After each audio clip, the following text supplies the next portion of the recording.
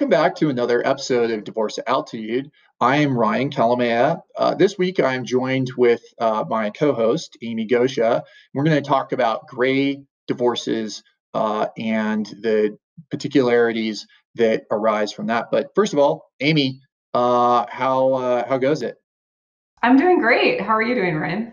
I'm good. I'm good. Well, we are both very far away from, I hope, gray Yeah. hairs.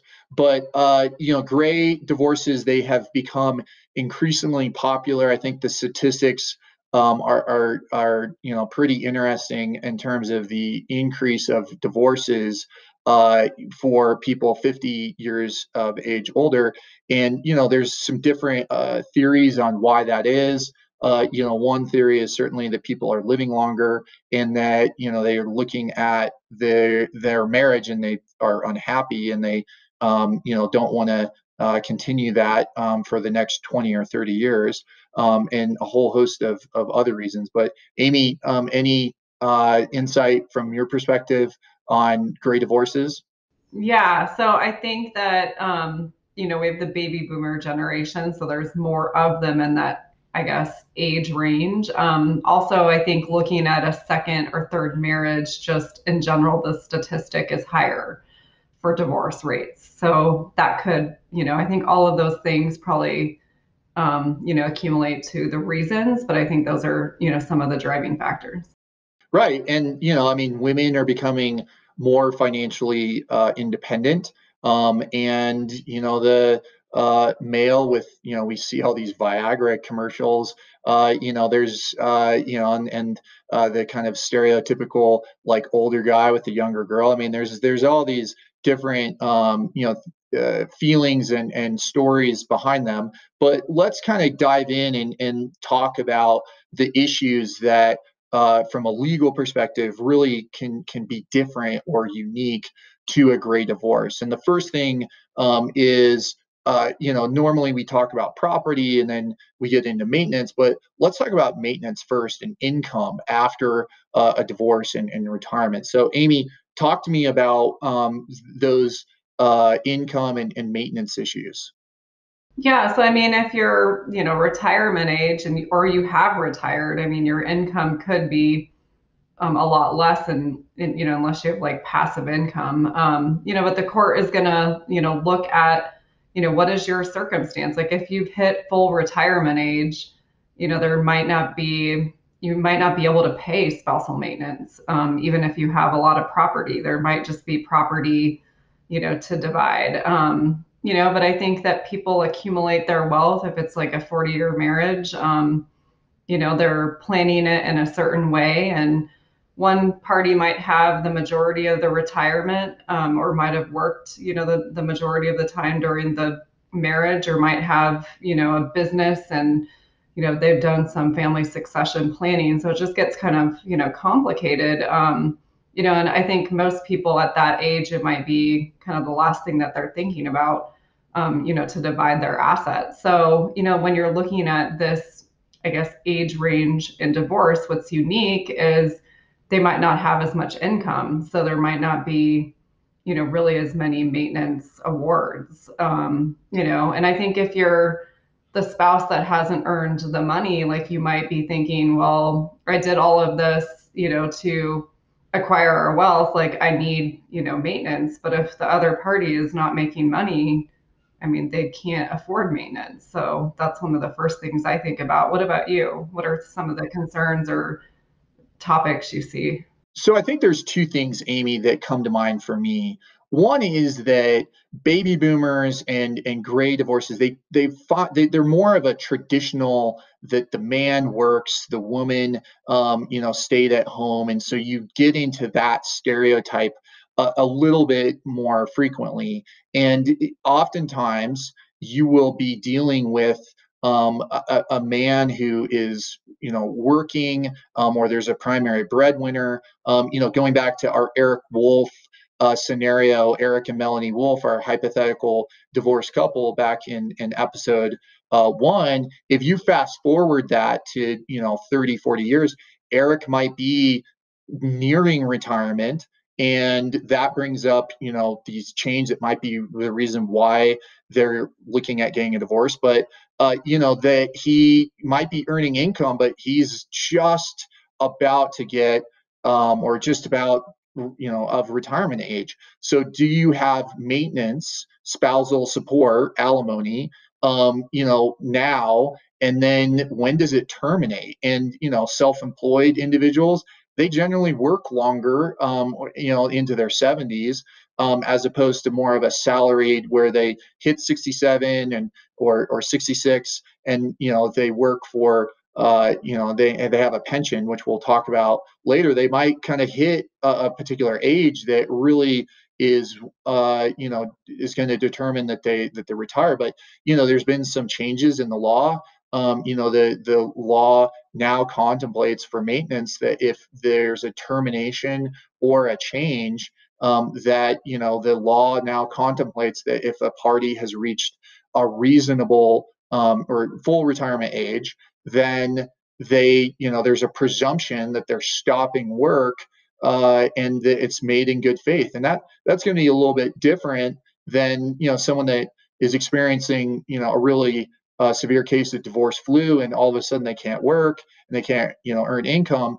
That the law kind of understands that, that might be that's a reasonable amount. There's intermarriages swing where this UPS worker, he basically, or he was a long range trucker, and he was making really good money, and I think he wanted to be closer to his family, and he didn't want to be doing the long trips, and he was getting older, so he switched to being a UPS driver. His income went down, or some sort of local delivery, and the court was presented in that case, was that a reasonable change?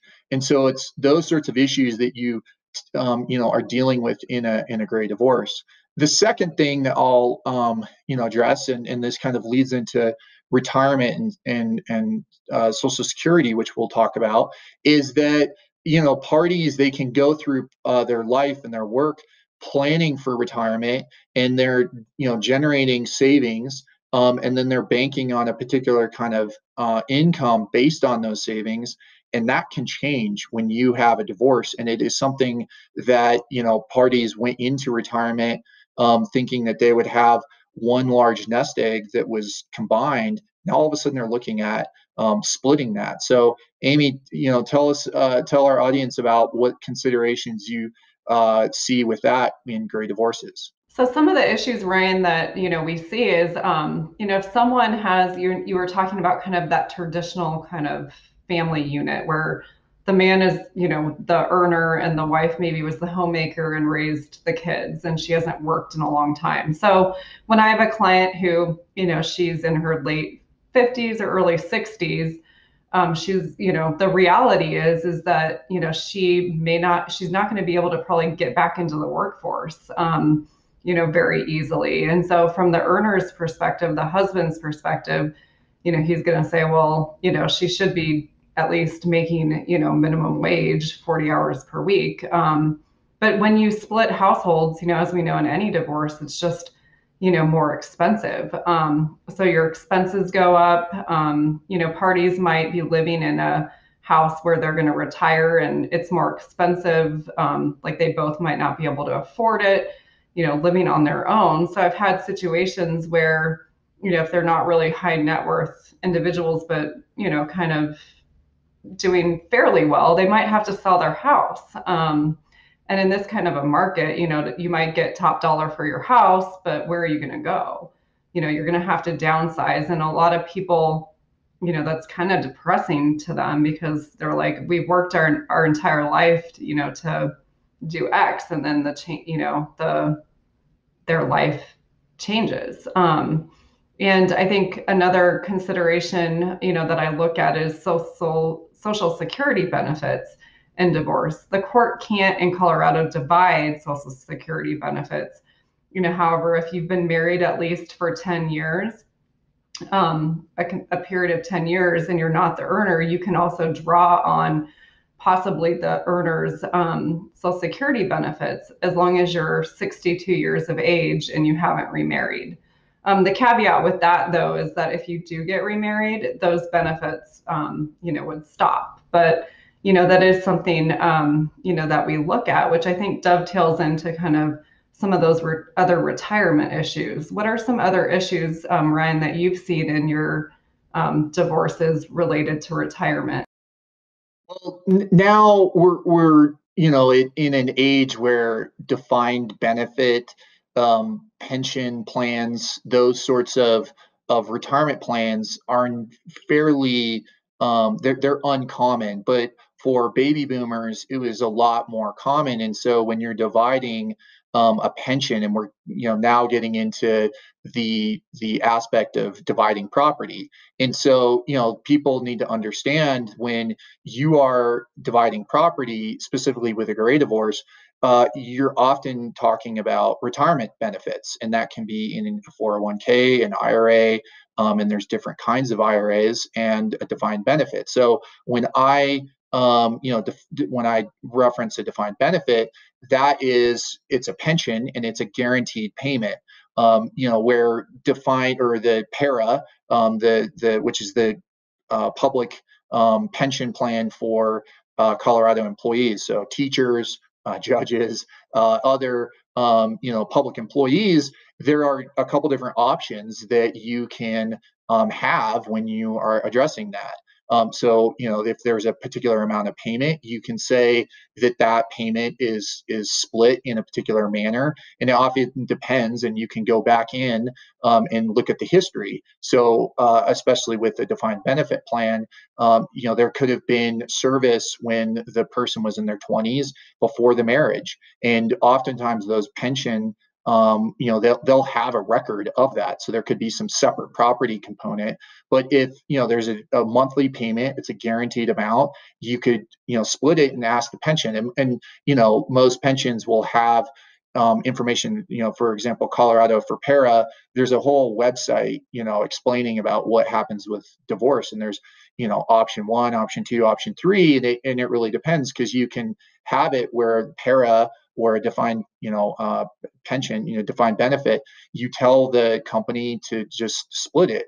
Those are taxable earnings, and so that's something to take in mind, because depending on the pension or depending on the retirement plan, the income generated can be taxable. So it's helpful to have those issues addressed. A lot of questions that we get, Amy, as you know, is dividing property a taxable event?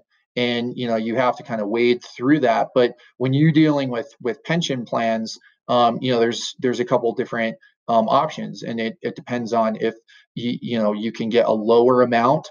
For example, in para, if the primary beneficiary passes away, and you can have the pension might just completely go away, because the pension was tied to that person's service, and most of those defined benefit plans is based on a guaranteed payment for the life of that person.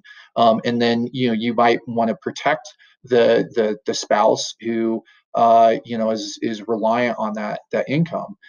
So life insurance is something that we'll get into. But Amy, with dividing a 401k or IRAs, what are the things that you typically are looking at when you're in a gray divorce and retirement funds, specifically with 401ks and IRAs are at issue?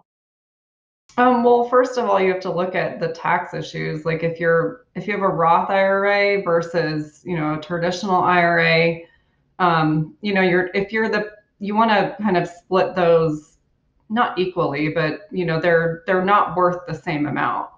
Whereas like with a 401k, you're going to need a qualified domestic relations order, to do that. So I think when we're just dividing retirement, I try to do it where I try to avoid doing like a qualified domestic relations order if I can. And if I see a Roth IRA, I'm going to want my client to have that Roth IRA. So those are some of the things that I look at.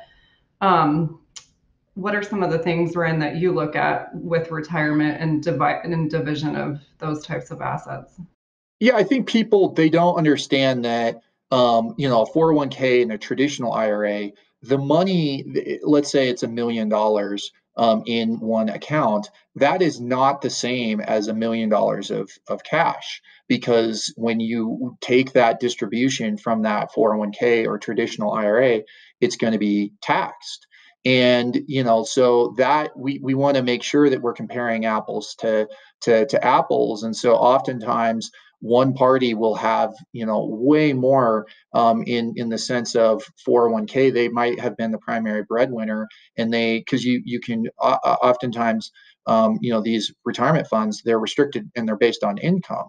So one party will, throughout the marriage, contribute to that retirement account, and then that kind of raises the issue of that we always hear in that initial consultation of they have this amount in their name, and that does title matter? It also kind of brings up, as I said before, with pension plans, there's oftentimes a record of when the in terms of separate property, when we're dealing with separate property with 401ks or IRAs, getting back to the amount that party had in that account during when they got married.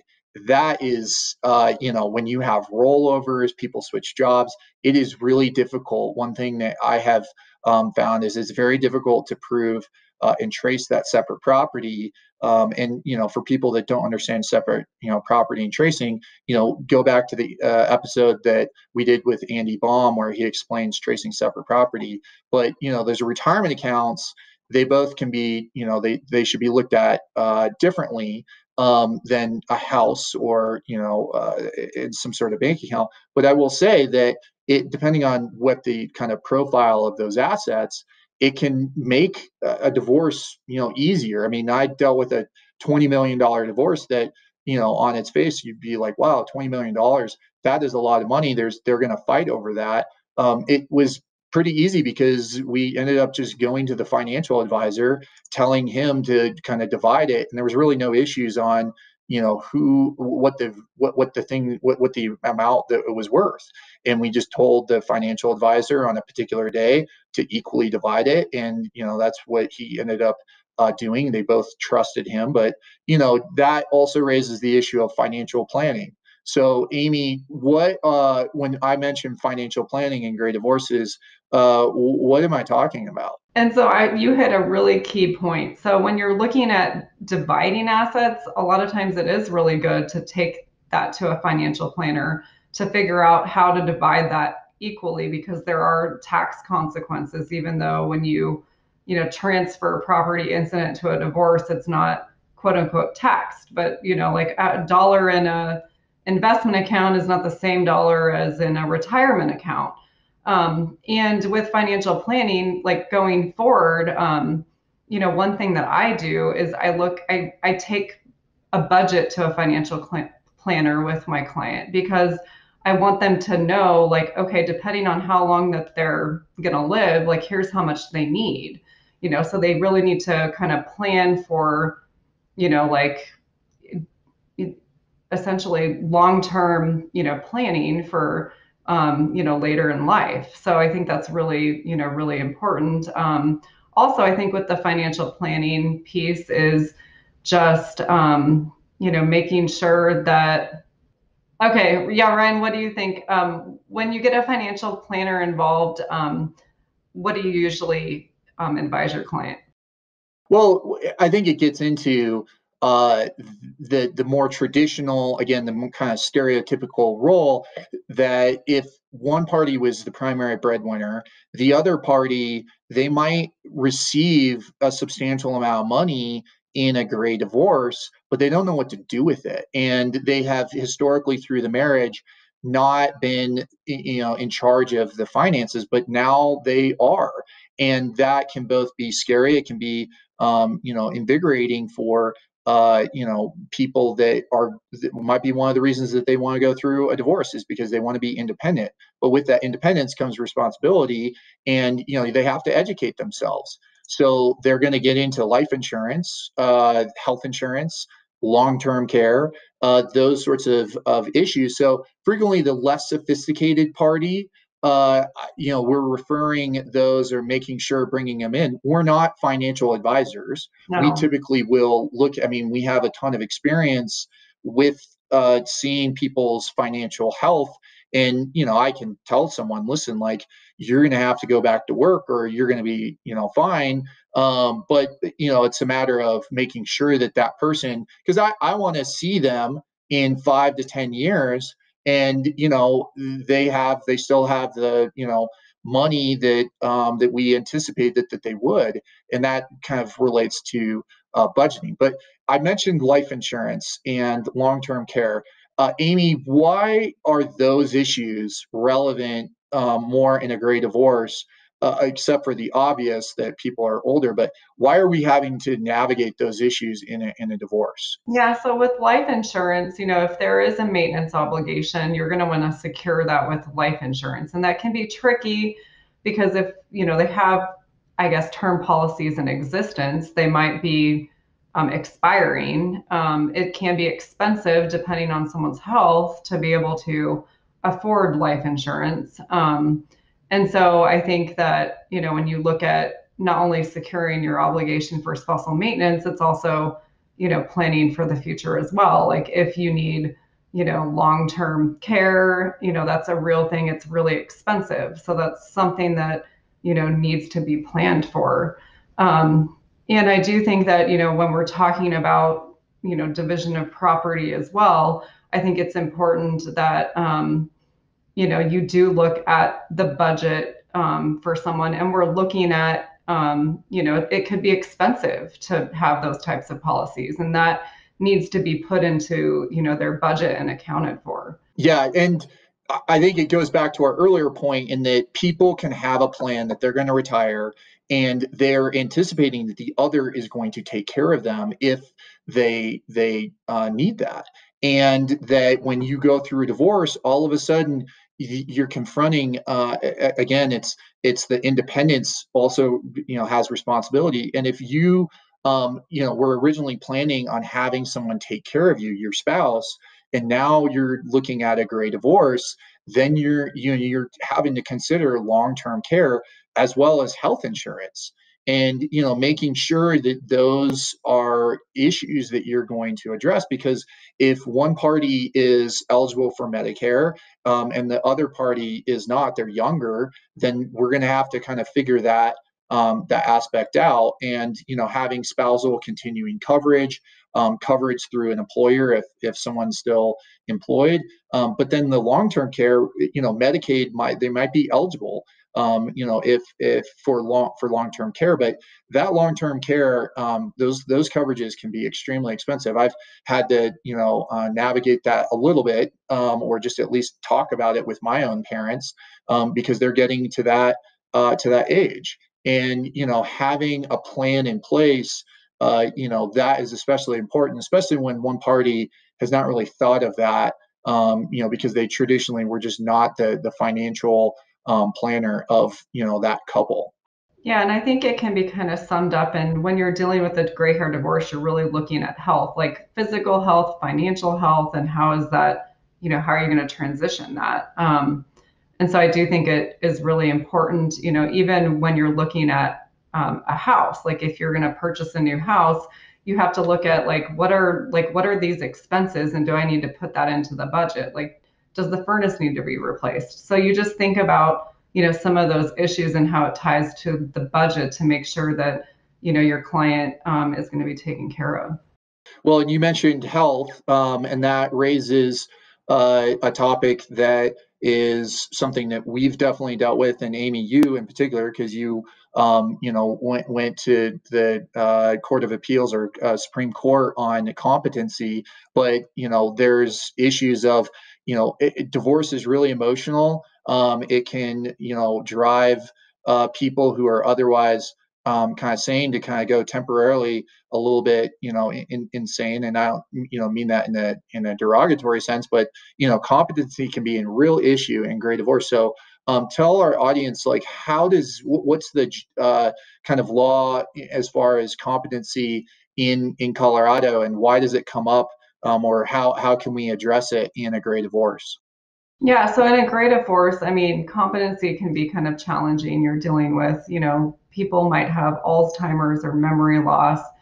You want to make sure that they understand, the agreements that they're entering. And the law in Colorado kind of has been ever evolving. But in Colorado, we have guardian ad litems where they can serve as a fiduciary and can step in the shoes if someone, does not have capacity to be able to reach agreements or to understand the what's going on in the legal proceedings. So essentially, if a court is able to is reasonably convinced that the party is not mentally competent to effectively participate, that's kind of the general like benchmark. And we look at in remarriage of Sorensen, which I was involved in on the remand in that case, but it essentially set forth that for a court to determine if someone has capacity and if a guardian ad litem should be essentially appointed, the court has to have a hearing on that to determine if a party does have capacity to enter the agreements and to understand the financial and legal issues that are going on, or if a GAL needs to be appointed that's a guardian ad litem. And so, it definitely can complicate things if you do have a spouse who, has, those types of issues. But essentially, the, solution to that is that a guardian ad litem can be, appointed to, serve as a fiduciary representative in that type of regard. Amy, it raises the topic of adult children because oftentimes we will be dealing with adult children, and they might be appointed, not necessarily as a guardian ad litem, but as a personal representative. But going back to the competency, gray divorces can take longer because both there's some emotional issues, the kind of grieving process for their marriage, especially if it's a 30-40 year marriage. That it is it can be really a long process when you're talking about grieving. And but it also can take longer because a party may not understand, and they might have to have the issues explained to them several times. But in terms of adult children, how are adult children? What are the concerns and issues that we have to navigate as divorce lawyers with a gray divorce? Yeah, I think that when you think about gray hair divorce, it's easy to forget that there are adult children involved. If we have adult children in their 20s and 30s, it still is difficult probably for them to process their parents' divorce. And I think children who are or adult children who are 20 and 30, they're also looking at their future. And what does this mean to them as far as inheritance. Not that people should live their life just based off of their parents' inheritance, but it is a concern for them. So it can be complicated because maybe the adult children are married and maybe there's grandchildren involved. So you have this kind of multi-generational, you mentioned the grieving process. I think it just would trickle down, not only to adult children, but their spouses and grandchildren. And it just can be, pretty complicated. I've had a few cases where, unfortunately, a pending divorce is happening, and one of the spouses, died during that, and then it turns into, this whole probate issue. So it can get pretty complex, in that regard. What have you seen, Ryan, in some of your cases? Well, I think one of the main issues is this a first marriage? And are the adult children, is it mom and dad that have been married for again 30-40 years? That can be, it can be completely it can take people by surprise, and it can be a real emotional for everyone involved. And although the court and doesn't have jurisdiction like a over a 3-year-old, that in terms of allocating parental responsibilities, something certainly that is a unique aspect that can really determine the climate for settlement, and can be one of those emotional considerations. But if it's a second or third marriage, then yeah, what you were saying, adult children can really have an agenda, and they might be pushing their parent to get divorced, especially as they approach the older age. They might be concerned about various things, and if there wasn't a premarital agreement, or there's not a marital agreement that is involved, and of course we've done several episodes on marital agreements and premarital agreements, and how common they are with second and third marriages. But I think that really can determine the role of adult children.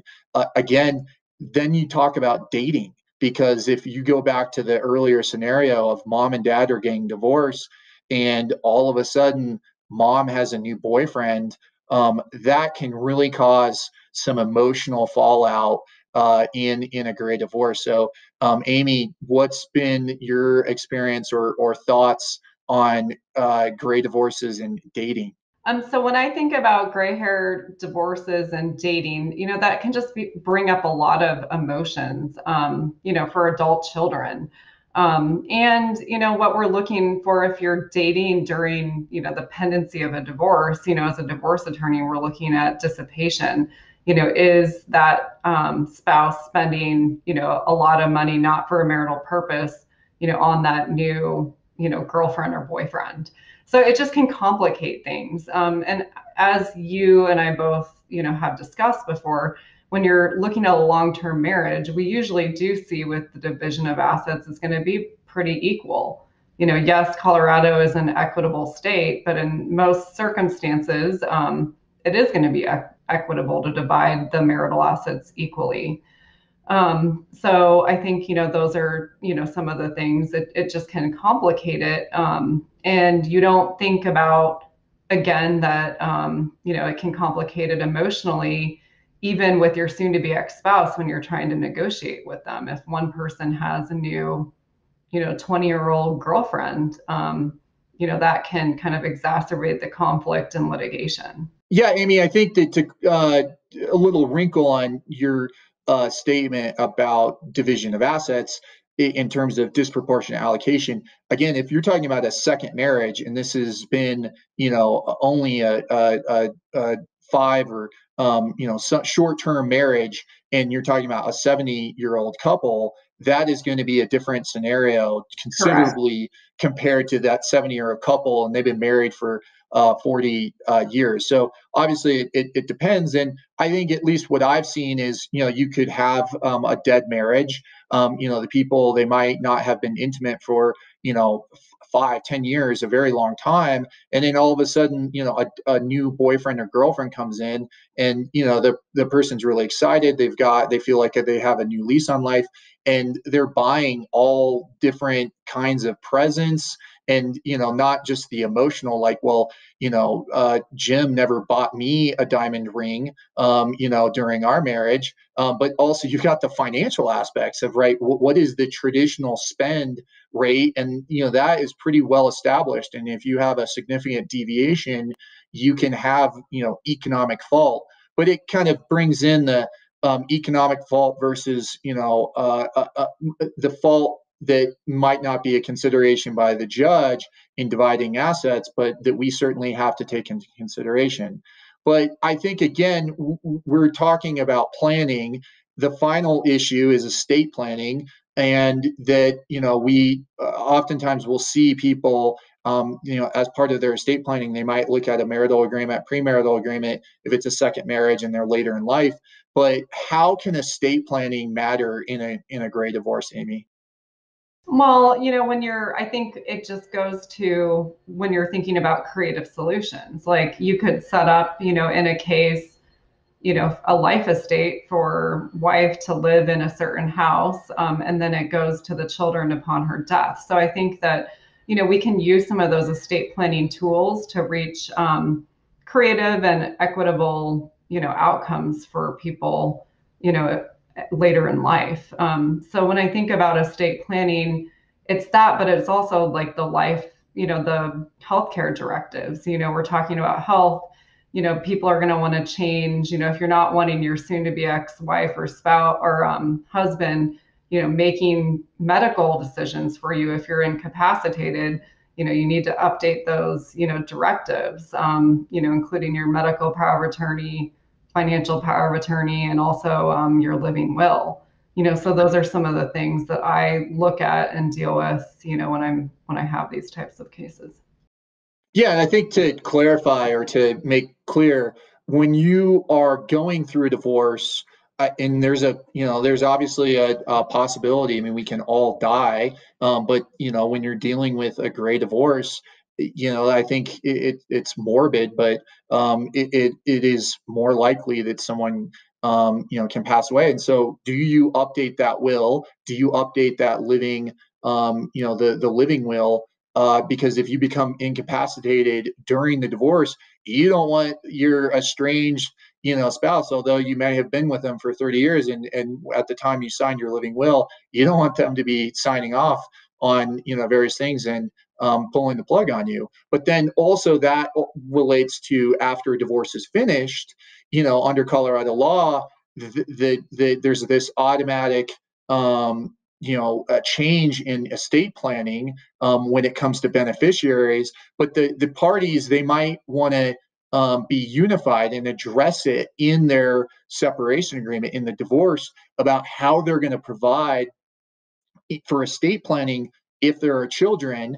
And they might be unified on that aspect, and they're going to redo their estate planning after the divorce, and they might want to have a provision in their separation agreement that makes sure that they're unified on what happens to those assets. And that, when you've got adult children versus younger children, you're kind of getting into some complex estate planning, which we'll have separate episodes with estate planners. But Amy, what are your thoughts on those issues? No, I definitely agree. I think that, if you can put in the agreement that you're unified on estate planning, that can help. Because as a divorce attorney, like two things I'm really thinking about when I'm dealing with gray hair divorces, there are capacity issues. If there are capacity issues, to make sure there's an equitable division. And when there's adult children, I do also want to make sure that there is, an equitable division if that's warranted. Like we're talking more in the traditional scenario of long-term marriage. Because those are factors, that I'm thinking about.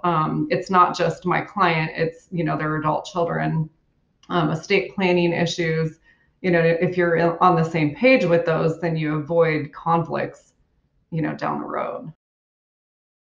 Well, we'll have more episodes to address the various issues: estate planning, taxes, retirement accounts, those sorts of issues that frequently come up with gray divorces.